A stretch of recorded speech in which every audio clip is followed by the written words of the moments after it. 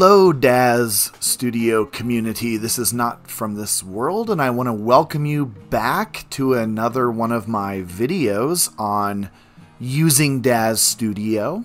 Today I want to talk about the denoiser option.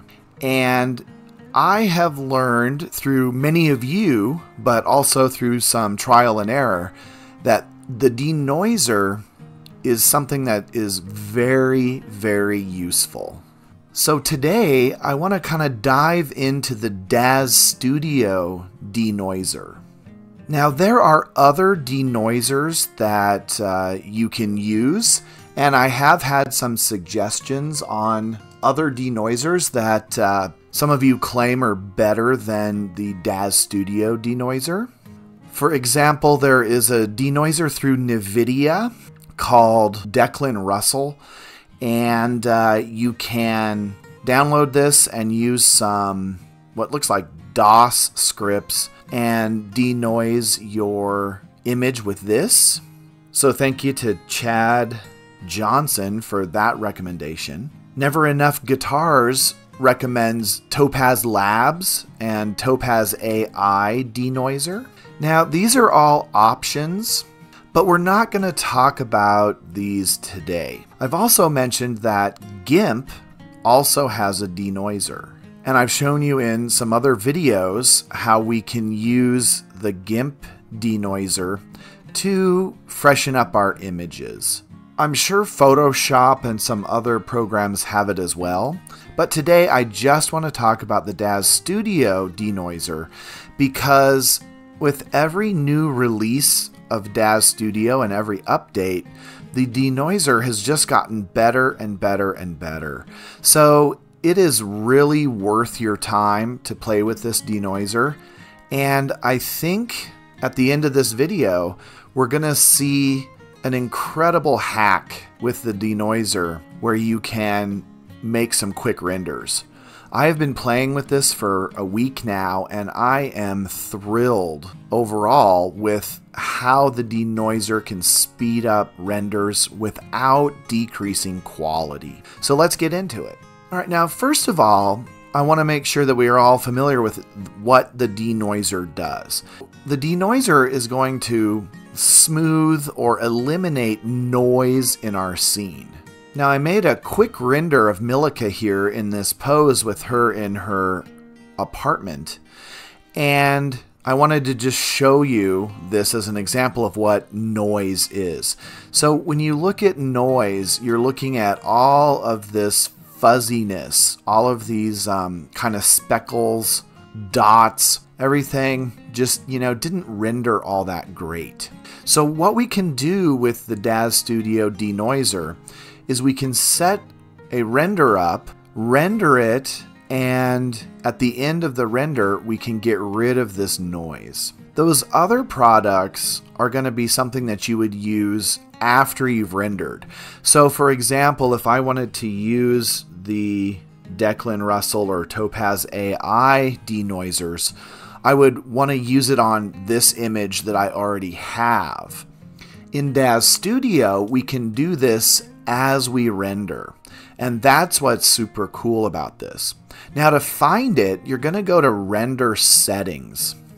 And when we click on Render Settings, I always go to All so I can kind of scroll through all of the different options. Now the denoiser is going to be in this purple area where there's purple bars, and you can see Post Denoiser Available, and it's always defaulted as off. So we can turn this on, and we want to also turn on the Post Denoiser Enable. Can turn that on, and then below that there's a third bar that says Post Denoiser Start Iteration. We can choose where we want the denoiser to become active. That also relates back up here to our max samples. In the max samples, that is the number of iterations that we're going to allow during the render.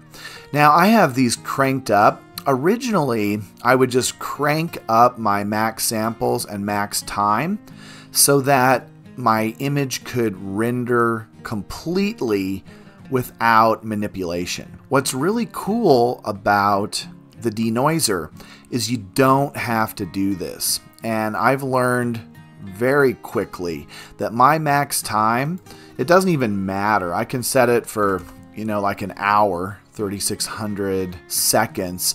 And then my max samples, we can drop down really low. So we can drop it down to like 500 or 800 or 1000 in some cases. Then what we want to do is we want to match the number that we put into our max samples into the denoiser option. Okay, so let's run a test. I have our max samples down to 100 to make this quick. And then I also changed the post denoiser to 100. And we're going to run a render of Milica here just to see what is going to happen with the denoiser. Now, what's important to understand is if I set the max samples to 100, it's going to end the render at 100 iterations. So our time really doesn't matter anymore. So you're going to see this as we render. So I'm going to render this up. And Daz Studio is processing the iRay, and you'll see that, and then you'll see iterations.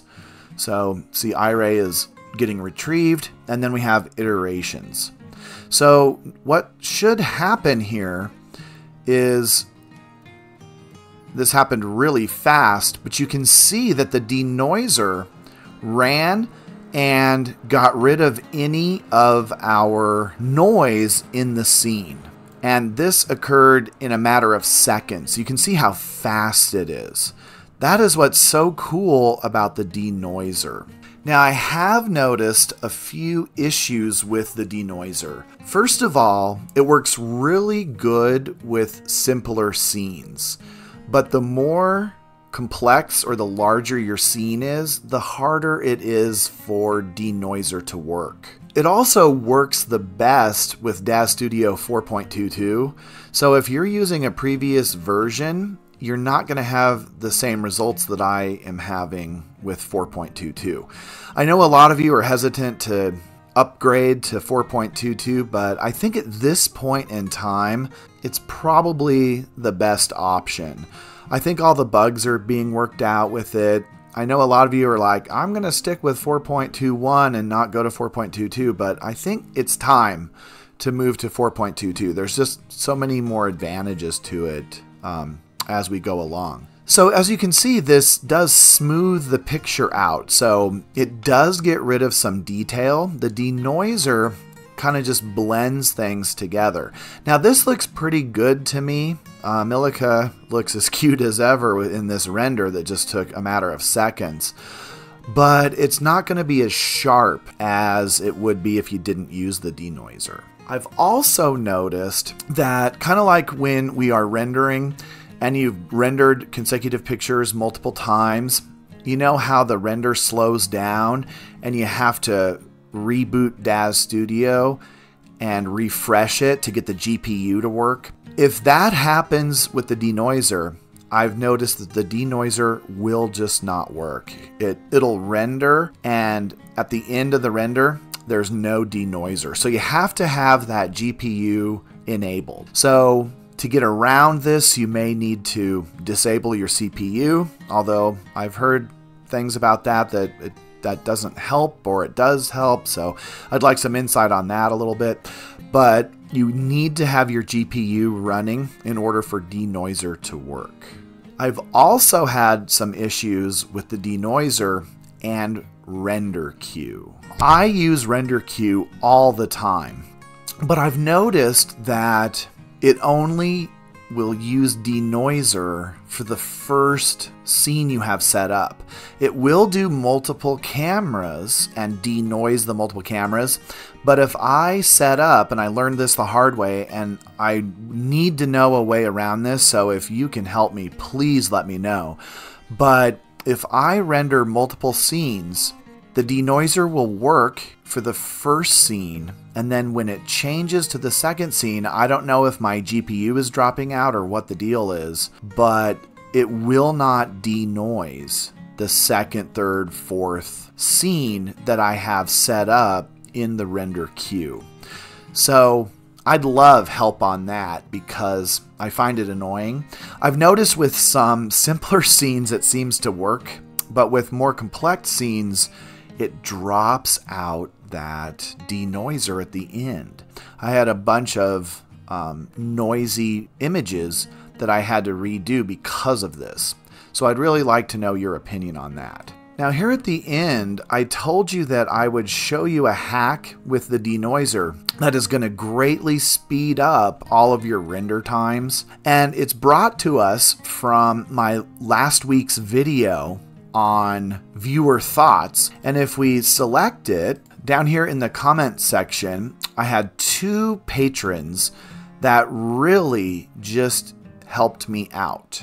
The first one is from Paragon North, and he talks about the denoiser and using the pixel filter as well as the different filters in our render settings.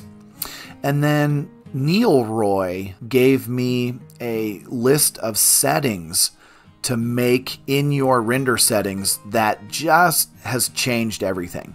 So I want to show you this, and this credit goes to both Paragon North and NeilRoy. I am not taking credit for it, but it is the bomb. And this is how you can set it up. So what NeilRoy suggests is that we go into our render settings, we set up our max samples for whatever we want. So just for the sake of it, he kind of has a little formula. He says he starts at a default of 400 iterations, and then he raises it about 200 for every extra character. So if he has 3 characters, he's going to go up to 600 iterations. I kind of played around with this and kind of just decided on a set number of like 800 for most of my renders, but you can definitely play around with that. So we're going to take and we're going to set, for this example, let's set our max sample just to 200. All right, so he says to set that to 200. The max time makes no difference at all, but he says to turn off our render quality. So we're going to just turn that off, and that just gets rid of time as an issue. It's only going to worry about the iterations. Then we're going to scroll down and make sure our post denoiser is on with the post denoiser enable on. And then we're going to match up this post denoiser start iteration to the same thing as we did before. So we're going to set that up. And then in our comments from last week, Paragon North kind of gives us this information about filters, and he says in his mention here that the Mitchell filter is going to give us softer images, and I guess it's called the Lanzos filter is going to make more sharper images. So in our Daz Studio, we're going to change this. It's defaulted to Gaussian. We're going to just jump it down to this Lanzos. All right. And then NeilRoy says to take your pixel filter radius and drop it down to 1 to keep that producing a sharper image as well. So once we have this set up, we can render pretty much any image we want, whether it takes a long time, very quickly. I have to say this has worked wonderful for me. I was rendering without this setting, using the default render settings with the render quality and the time. I would emphasize that a lot. And I had scenes that would render 30, 40, 50 minutes, an hour, some of them 2 hours to render one picture. And now with this setting set up this way, they render much quicker. I think the renders that I was doing that took 2 hours took less than 20 minutes.